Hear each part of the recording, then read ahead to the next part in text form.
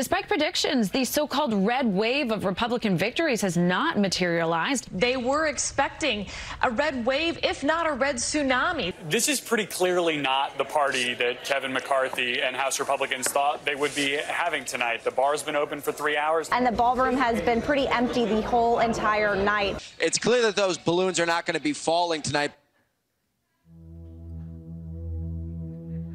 I got a call from Kevin McCarthy asking if I'd plan his party. We'll need 99 red balloons for the red wave, the red monsoon. I said, what if it's too close to call? He said, buy them and inflate them all.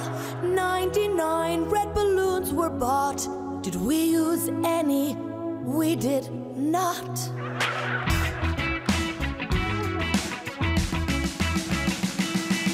99 unused balloons floating around an empty room. Confetti too, it's colorful, sadly non-refundable. So wrong about the electorate, they made me buy pyrotechnics.